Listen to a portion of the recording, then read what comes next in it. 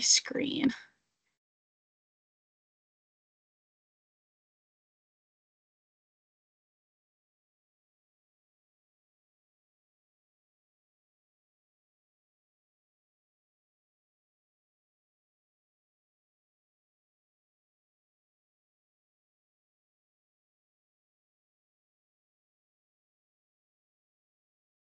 Can everyone see my presentation? Yes. Okay, perfect. So good morning, everyone. My name is Christa DeMichelis, and I am a program coordinator at the Partnership for Public Health, and I help run one of our statewide programs called WellnessLink. So a little bit about WellnessLink. We are a program sponsored by the Partnership for Public Health, and that is under the New Hampshire Department of Human and Health Services. And then under that, even more, is the Bureau of Adult and Aging Services. Had to think about that one because they just changed their name. It's not BEAS anymore.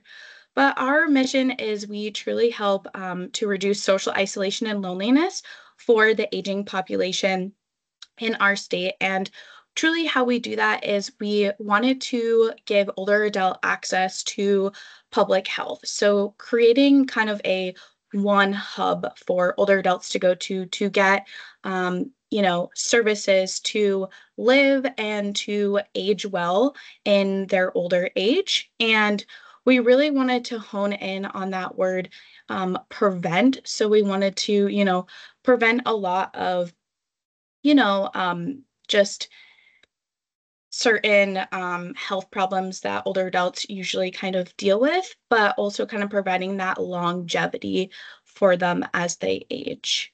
And as you can see on the right-hand side of this slide here, you can see a lot of our partners, and without their help, this program wouldn't have gone off. So as we go into our first service that we offer is a COVID-19 call center.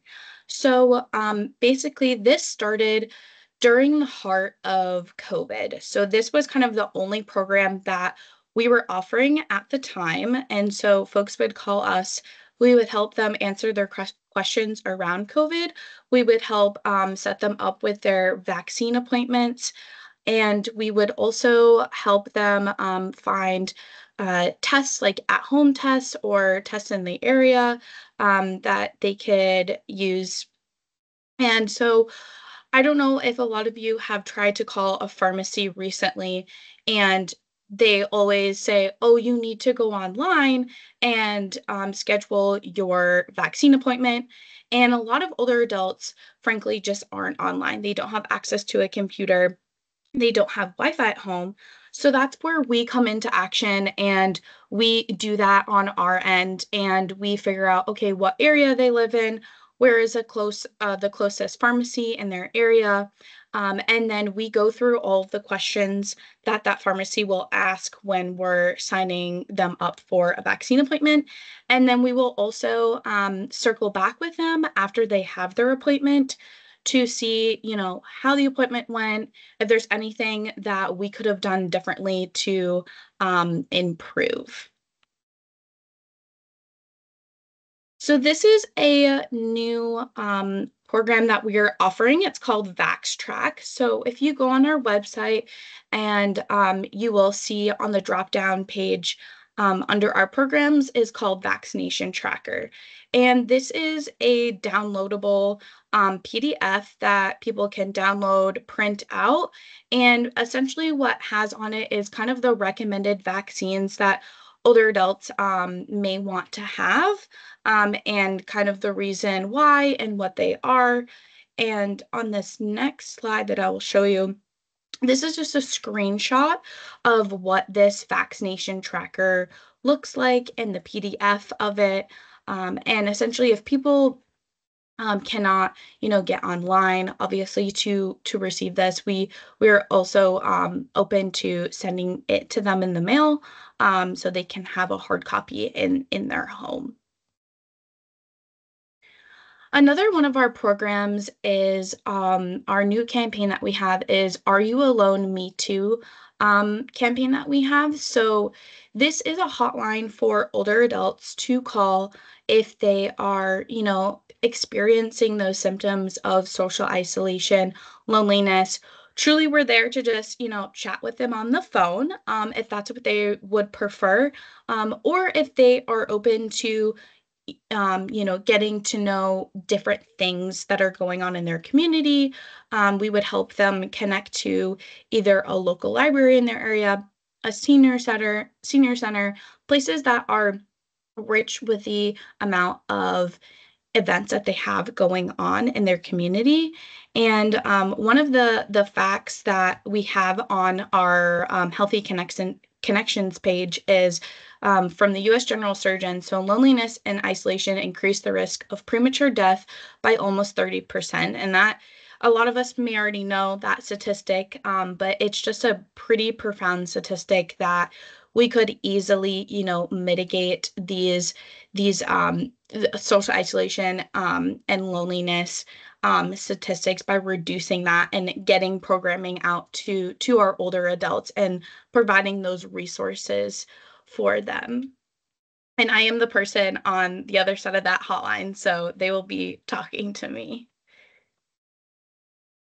And so during 2022 to 2023, the Partnership for Public Health, we aligned with JSI, which is our Community Health Institute, and they helped us gather information and statistics around New Hampshire's rate of social isolation and loneliness.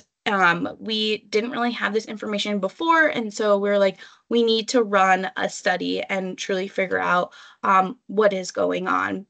So as we all know, humans are social beings. We need to be with other people to, feel happy, to have a sense of purpose. And a lot of people think too that social isolation and loneliness truly rooted from the COVID-19 pandemic. Yes, that exacerbated it a lot, but it was still happening before COVID came along. So I'm going to share a little bit about our study methods. So first we wanted to review the literature, review, what is social isolation, what is loneliness, how this impacts our older adult population. We next wanted to identify resources in New Hampshire that we had, where we were falling short of resources that we needed to add into our communities. Next, we wanted to conduct interviews. So going and talking to people that work directly with older adults because they see that firsthand. So could be CHWs, for example.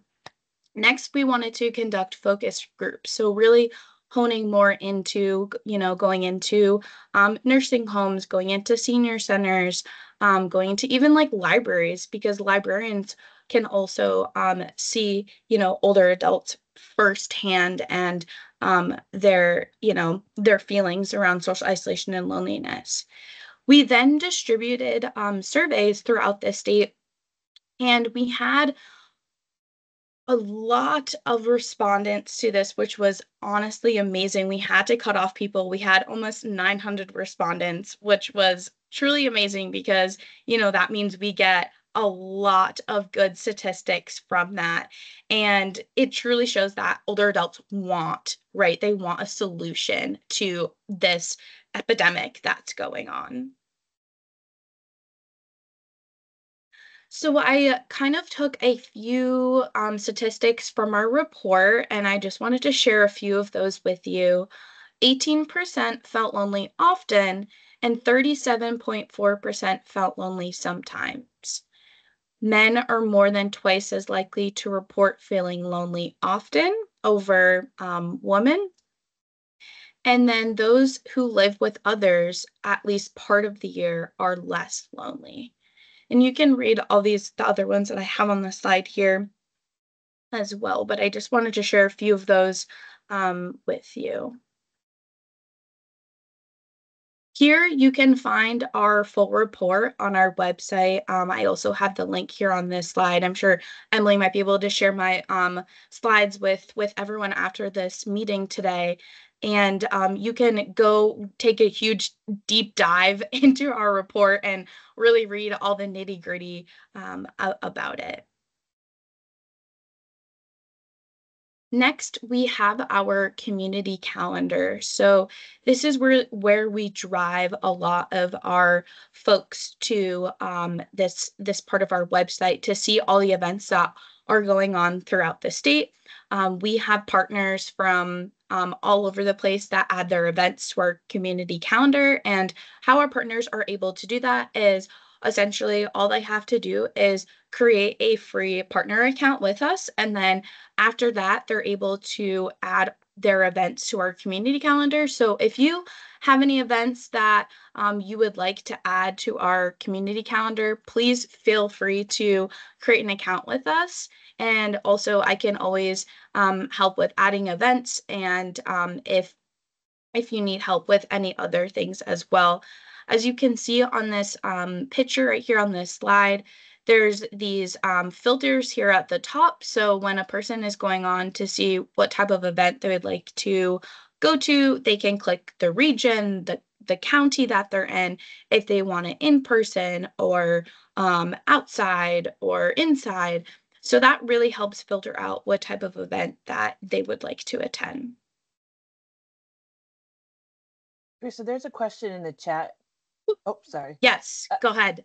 Are these events only for seniors that you're adding, or for others could be added? So we really try to focus on the 60 plus population just because of the Older Americans Act. But when it comes to the types of events, they very much vary from any spectrum. Okay, thank you. Thank you. So here's a little sneak peek video of our website.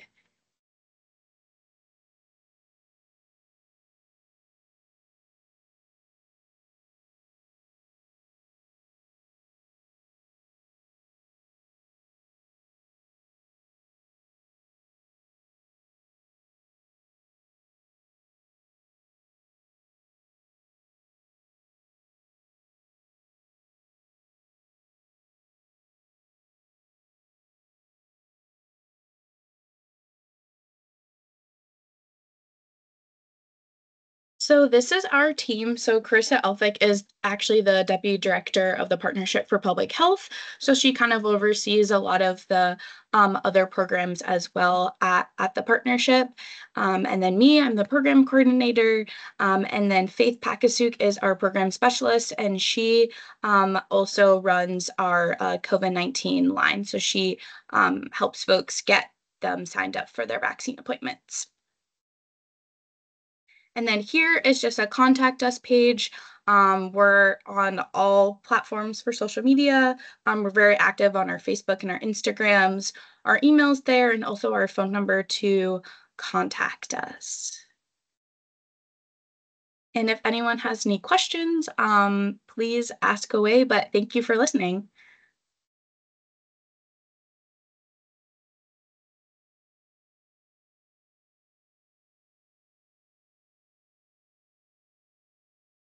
This is